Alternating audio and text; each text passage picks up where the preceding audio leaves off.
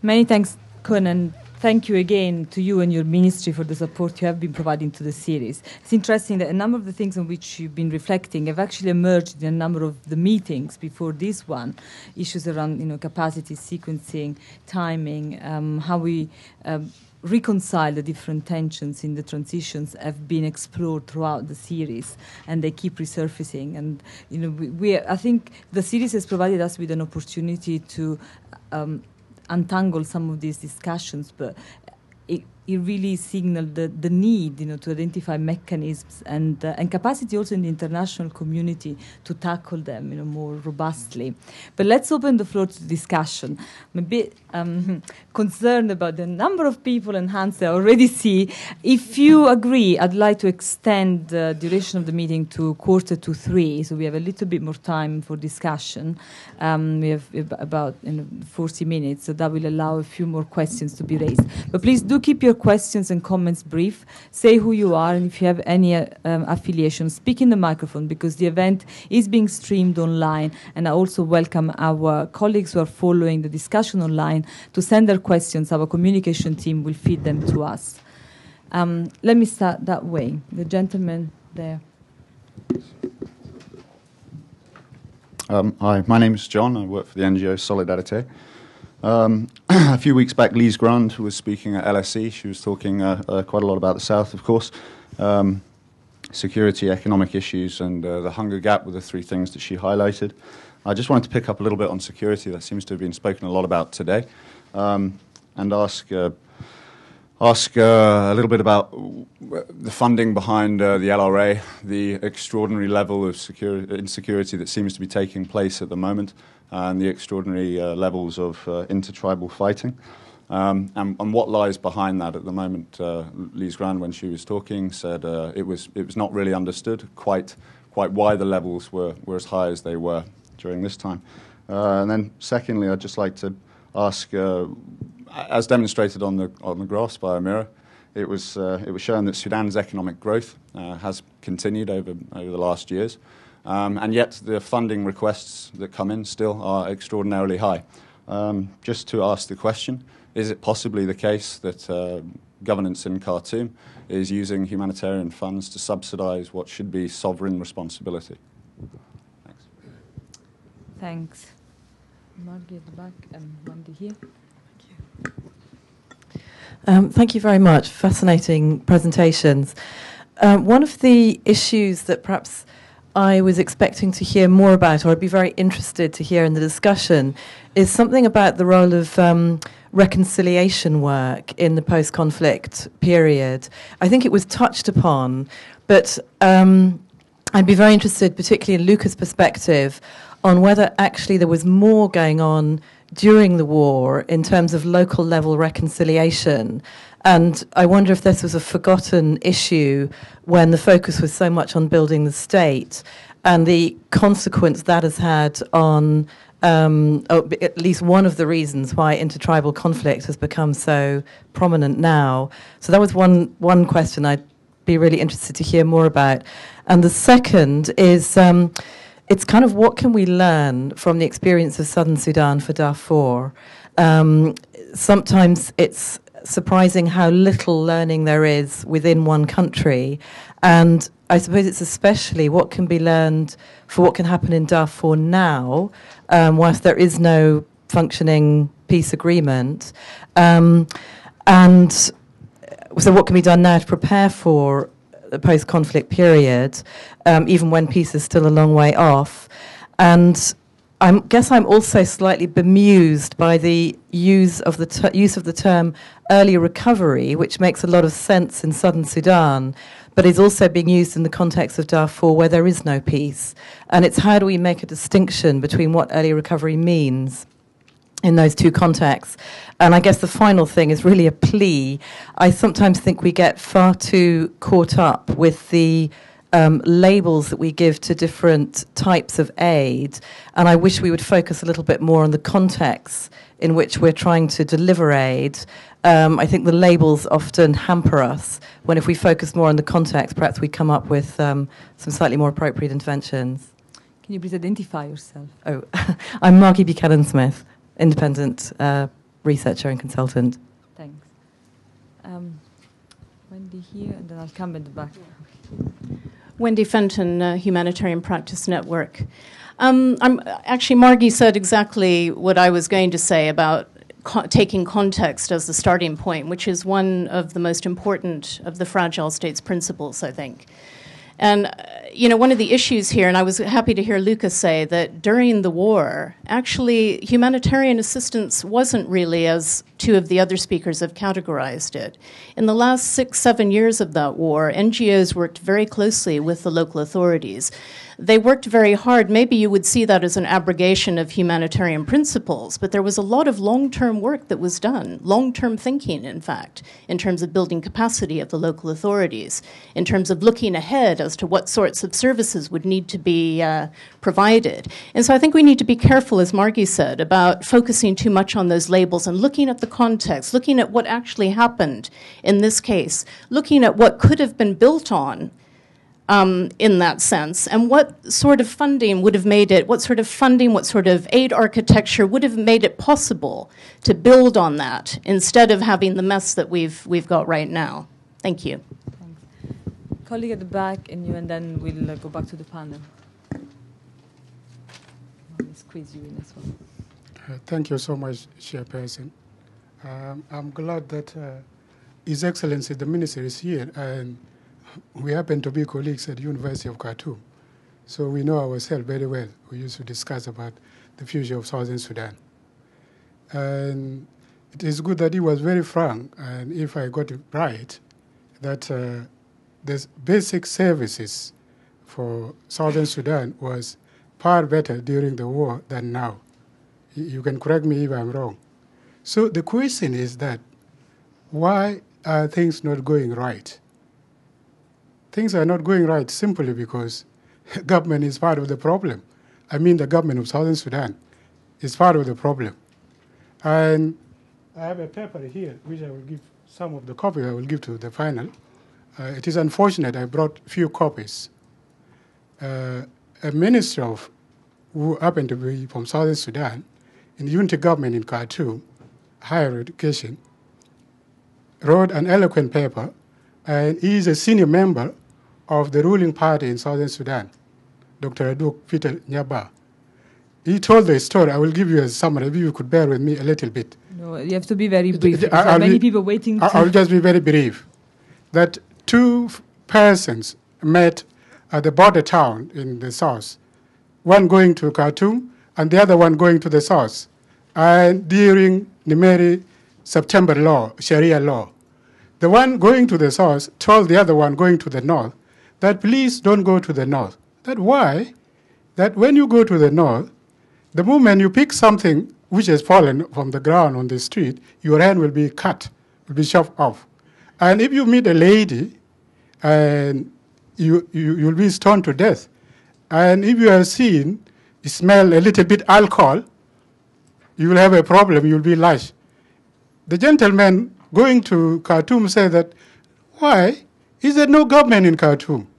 The man going to the south said, no, it is the government itself at work. So the insecurity in the south, and I will give the example where I'm coming from. I'm coming from Malakal. The insecurity in the south now, and Luka knows, the government is part of the problem. Because the president of Southern Sudan... Can you please come to your question? Because we have many people who would like to join the discussion. I will just be brief and come to the question. The government is part of the problem because they are giving lands to other tribes. The government happened to be from a Dinka, giving the land of the Shuluk to the Dinkas, and so on. So if you are giving the land to other people, which does not belong to them, and you are the leader of the South, how do you justify your existence as a government? And people are dying of hunger in the South, whereas the money is being looted by the government in the South. How do you justify your existence? And when you come abroad, you give a human face. But who are you shitting in this global world where everything is clear?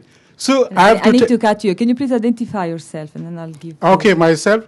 I'm a member of United South Sudan Party. My name is Carlo Kualakol. member of United South Sudan Party. Thanks. We need to move on. There's another question. So, in short, the government of the Southern Sudan is part of the problem, is manipulative, tribalistic, corrupt government. Thank you. The gentleman here now has come back to the panel. Me? Hello, I'm Tim Marchant, retired from the World Bank for the last 5 years, but I had the pleasure of working with Luka about 5 years ago on the Joint Assessment Mission, particularly in the area devoted to information systems and statistics. And my question is really it was one of the most exciting but difficult assignments I've ever done, and there were all sorts of different expectations that had to be fulfilled. I've been out of the scene for the last 5 years, but you have moved yourself from being a supplier of statistics and information to one of the main users. I wondered, what lessons do you think have you learnt, and how would you consider that the information systems should have been developed differently as a result of the experience of the last 5 years? Thanks. John at the back, and then we come back. Hello, my name is John Bennett. I was very deeply involved in the Joint Assessment Mission a few years ago, and I've subsequently been back to Southern Sudan several times. It was more a point than a question, although it may become a question.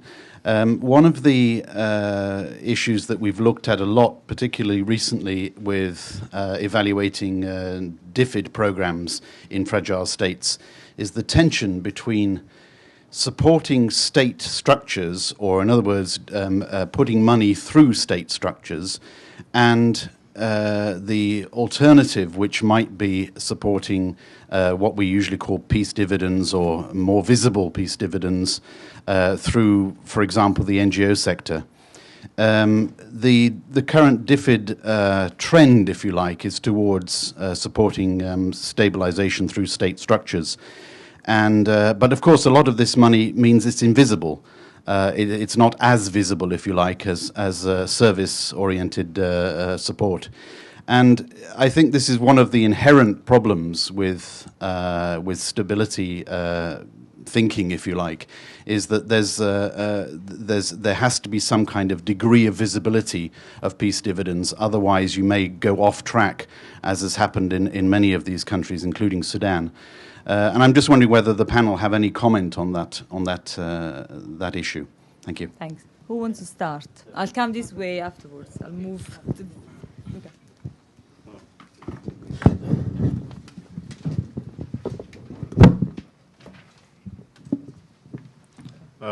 I'm delighted of having this gathering, colleagues, friends, and people I work with them during a quite difficult time, and good to see you again, Tim and John. I think let me focus on the issue of security as a very important issue that we need to look what happened in Southern Sudan, especially during the war. The tribal tension was quelled down, was contained, and then suddenly you have the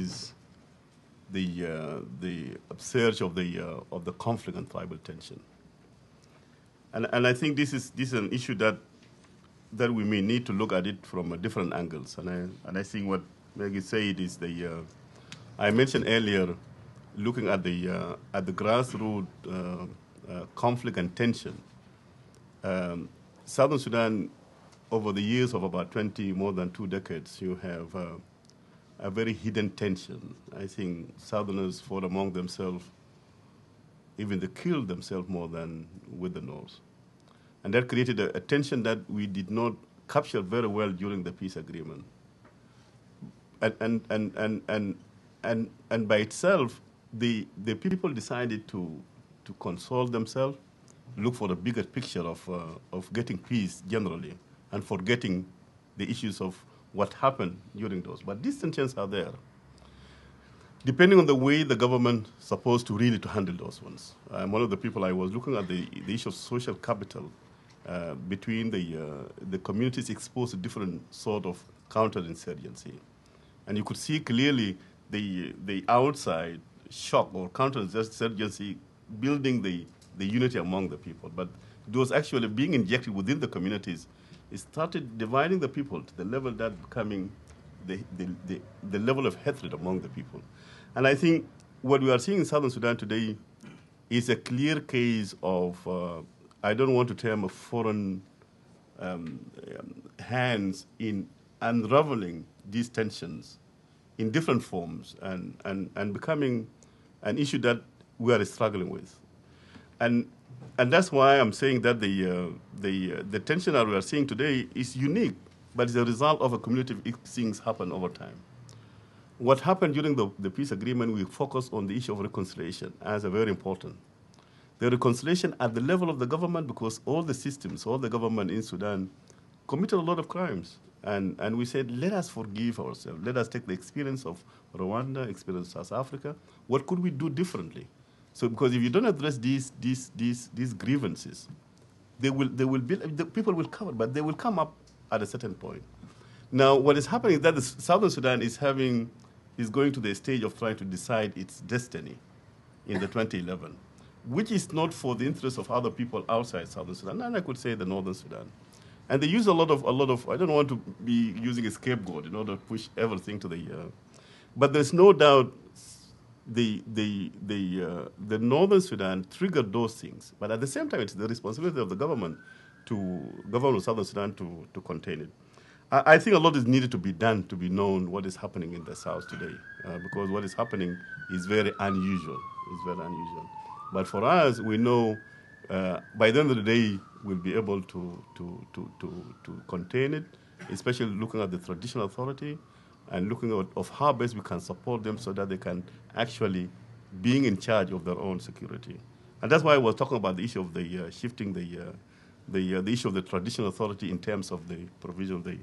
I think we're working with the UN now in a very good way, and I think DFID is supporting certain projects, especially taking Jongole as a good example of how we, with our development assistance, with the UN, what can we do in order to really to have lessons learned and how best we can build the capacity at that level in order to contain the conflict. I think and that's why the whole lot of reconciliation is very important. We, during the war, we managed, during the churches, during the civil society, during the women groups, to start promoting investing in the reconciliation process. Actually, one could say the unity of the people of Southern Sudan, it started with the civil society, the churches, investing in how to reconcile the two major communities, especially the Nuer and Dinka. That resulted eventually in the unity of the Southern Sudan and actually having the South having one voice, and they reached the peace agreement. So I think it's an issue that I just want to highlight. What are the lessons we can learn from the South to Darfur? Definitely, when we established, I think John is around, and when we were talking about the Joint Assessment Mission, we say the National Multi-Donor Trust Fund needed to be reshaped and restructured in such a way to have a window for the early recovery. And I think that's a component that one would really want to highlight, and especially we try to adjust the National Multi-Donor Trust Fund to have that component for the recovery. Maybe this is something we may need to look at. But importantly, and I think for the NGOs, the whole of that, the humanitarianism, you can use it effectively for early recovery. I think these are the lessons that I learned. As much, for example, investing in teacher, just a teacher, or a health workers, a nurse, or midwives. These are institutions.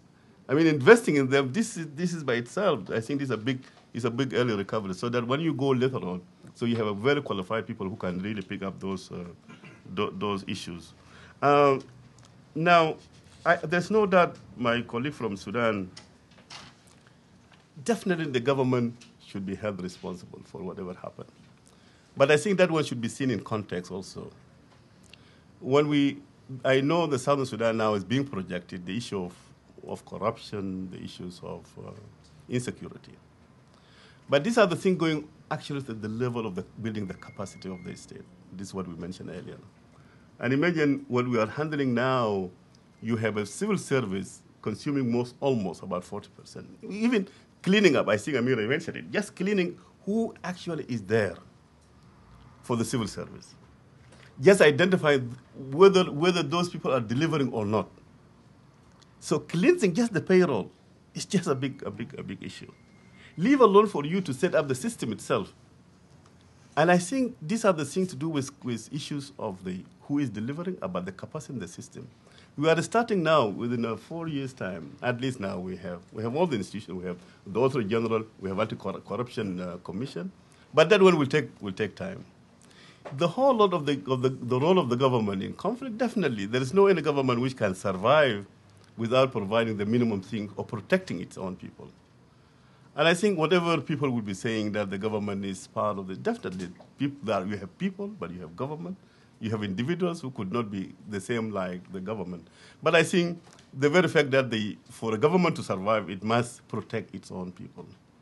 But any argument that is saying that probably the government is part of the whole exercise, definitely these are perception, and one could also agree that there could be malpractice here and there. But overall, it is the very government that was fighting the war in order to change the system in the north. If there's a window of opportunity for change in Sudan today, it's coming from the south, because this is the south that decided to go for the global values of justice and equality and peace. And you can imagine that woman who was arrested, simply because she was wearing a trouser. At a certain point, there was no even for her to talk. Today, if you see Khartoum is changing for better. Although with this situation of Sudan becoming just a very nasty, what positive things are happening because of the people of Southern Sudan. Because these are the people I believe one day they will change, not only themselves, they cannot govern themselves, but even they change the whole of Sudan. I think, Tim, concerning the information, after we finish, we have been using a lot of information, and I think one of the good things that we use is the population census. That was a very big support to what we started, and that has built the capacity of the information system in the south. At least now we have very good information about, especially what Ameerah was talking about the information gaps is actually narrowing now. Even we are now getting into with the population census, we are now getting to the household budget survey, which is now getting in. And to what level are we using this information? It still is a challenge. The allocation process itself is a problem. And to what level are we guided by the information? I think that will need a lot of work to be done. And I think at least what we know, like what Ameerah was projecting, if you look at the basic services, little is being given to the health, education, and we have also the information. But you have here the budget culture itself, a lot that needs to be done. Maybe the last point, John, is about the issue of the state structure and then the peace dividends. We are now working very closely with all our development partners through the budget sector working group. And the idea of budget sector working group is to involve and bring the donors to the priorities of the government. And I think it's working a lot, especially in the south. We have been trying, even with the Dutch and also with the Norwegians, whether we can take one sector, for example, health and education, for a direct support to the government. And so that we can learn from there. Still, I believe and I know that the NGOs is a very important. It's one of the lessons I learned, that when we're looking to contract the people to deliver, we're looking for very strange people after the war coming to Southern Sudan. We didn't know them. We know SCA, we know Oxfam, we know those. These are the organizations that we know. We did not capitalize on that one.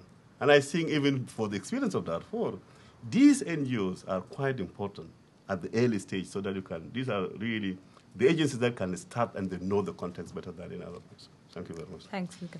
Ameerah, there's also another question that I'll add from Louvain University. How do you stimulate local businesses in the early recovery phase? So we can add that to the range of questions that have already been asked. Thank you. John, in terms of your question on the LRA, clearly we've seen, I think from early February this year, when there was kind of a perimeter between DRC and Uganda, and which wasn't really very successful. And what happened was that the LRA then just splintered into many different groups. And what we're seeing now is the movement of the LRA to some extent even up to CAR right now, and entering Sudan. And what the critical elements are is that they normally seem to follow the food distribution pattern, that it's small groups of 11 to 15 who are coming in, wreaking havoc on a population, but usually coming in for food. Now, where the funding is behind the LRA, that's it. When I was told that the LRA, people say that the LRA is probably 400 or 500 strong. And when you go to, the Eastern Equatoria and you see Western Equatoria and you see the number of people who've been displaced, and, for a movement this small, there are issues of, where actually is this funding? I don't have the answer, but clearly, groups of 11 or 12 are sustaining themselves through this kind of banditry. But then I think there are larger issues of, where they're being supported from. Now, the issue in terms of Sudan's growth and, the high levels of humanitarian assistance that are being appealed for, I think Luka kind of touched on it a little bit, that the encumbrances on the budget, as he said, for the wage bill and other things are so large. And to a certain extent, I think the humanitarian community has always responded in terms of a humanitarian imperative. So if I might say so in front of Luka, I think it's convenient in a sense for the government, because they know that the international humanitarian community will step up in terms of humanitarian assistance, be it life-saving assistance. And so that's why I don't think that we see that responsibility coming from the state. And obviously we're pushing very much for the state. We saw this recently in Darfur when the NGOs were expelled, that all of a sudden you saw, for the first time, transfers taking place from Khartoum to the Darfur states in terms of budgetary support to make up for the gap. So I think under pressure, yes, but it should be systematic, and I think we try and advocate for that all the time. Marty, on the question local level reconciliation, I think Luka has touched on that, but let me just say a little bit more about what I think that we can learn from South Sudan to Darfur. Few things. I think one is we must be very conscious of the aid dependency mentality. We've got to be able to get away from that, and that's what happens in a protracted situation. Darfur, we're already 4 or 5 years on. We're de-skilling people. They're losing their skills of livelihood. I think, so even in camps, particularly in Darfur, I think we're very conscious of the need to maintain the livelihood skills. There's environmental impacts of the large, people living in the camps, brick making, that better than anyone else in terms of the livelihoods and what that does to the environment. So I think there are lots of lessons that we want to take, from South Sudan into Darfur. And I think one of the most important issues, and I think Luka will also agree with this, is the whole phenomenon of urbanization.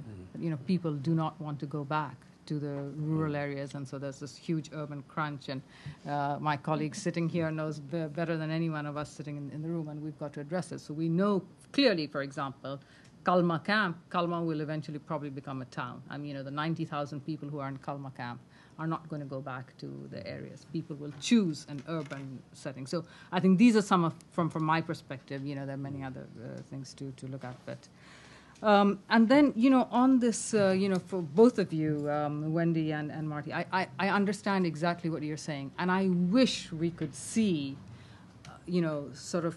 all these issues in a continuum and a context.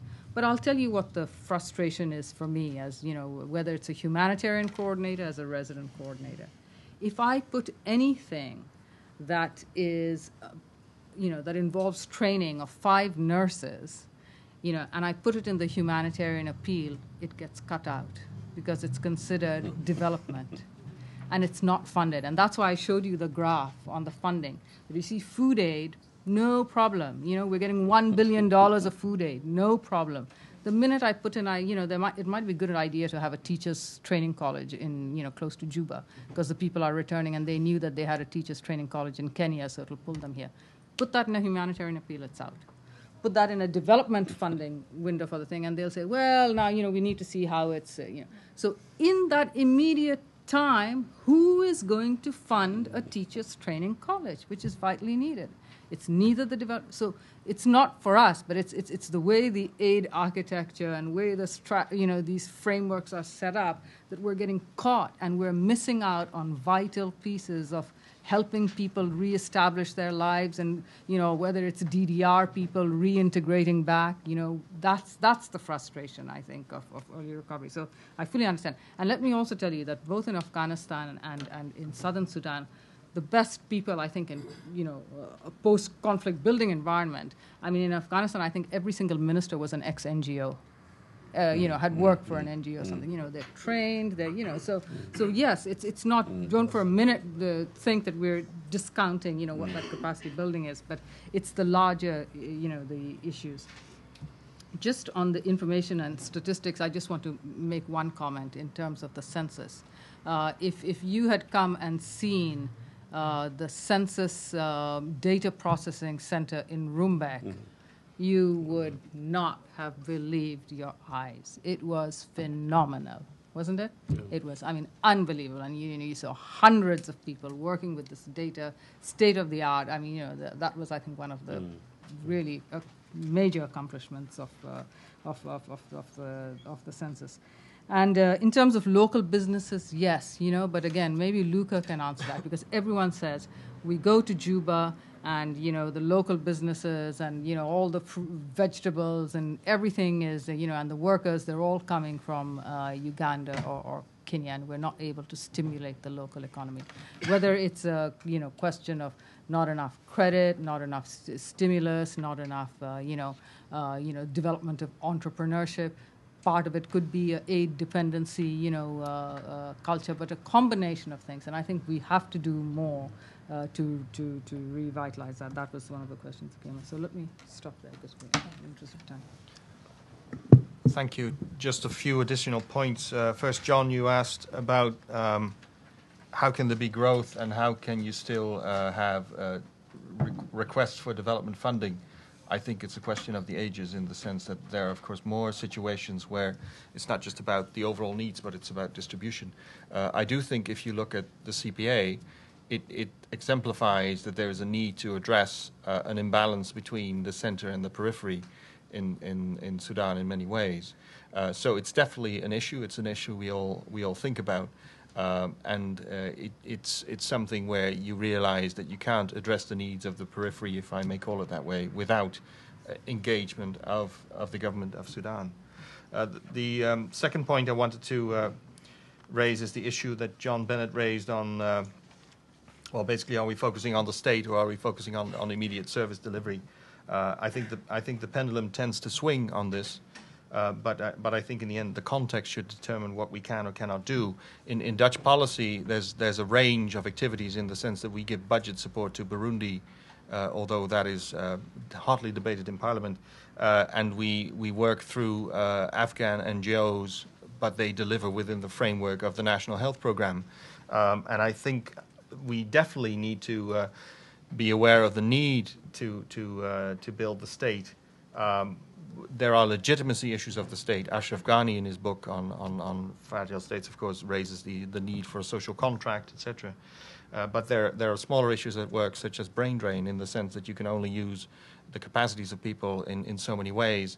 So you have to be very careful what you do. And I do think the context is very important, and it's very important that you do try to build long-term capacity.